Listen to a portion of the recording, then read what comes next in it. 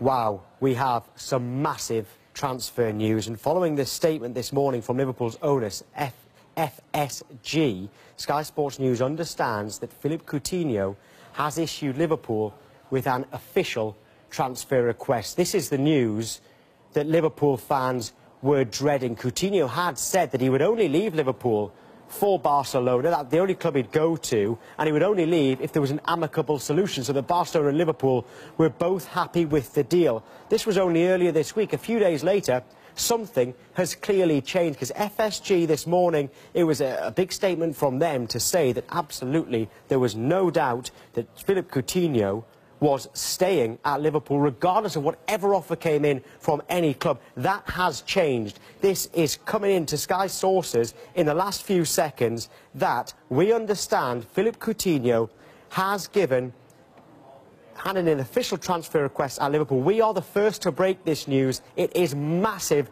massive news. Liverpool fans will be absolutely devastated about this. What happens now? We've just heard from Jurgen Klopp's news conference. It's a shame this didn't happen before that news conference, but we understand that Coutinho has handed in an official transfer request.